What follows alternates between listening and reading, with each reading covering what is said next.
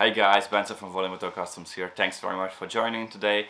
In this video I just want to give you guys a quick update on what is going on with the channel, why hasn't there been any uploads for quite a long time, and how the R80 build is going. So without further ado, let's jump into it.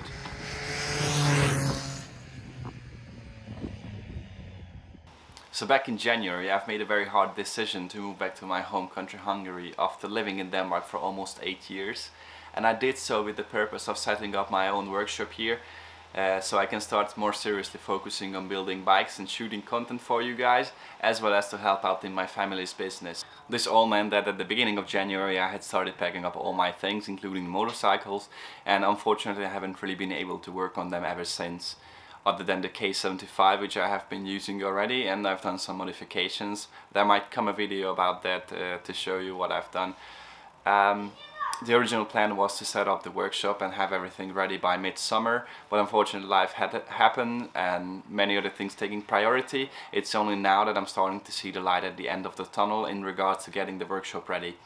There are still a few things missing. I'm waiting for a motorcycle lift and a larger compressor for my sandblasting cabinet, but I think everything is gonna happen soon, and I'm very excited to start shooting some more content for you guys, as well as to start or continue working on the R80 build. So what's the status on the R80? Well, the bike is completely disassembled right now, including the engine and the gearbox, and I have all the raw footage of that. So as soon as I get around to editing those videos, I'll be posting them for you guys to see.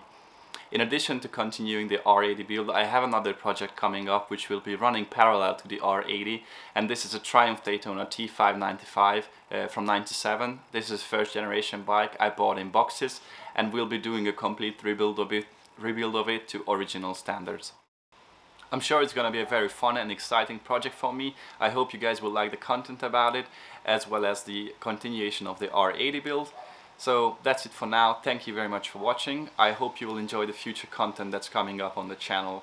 And if you have any questions, comments, please leave them down below. And see you in the next one.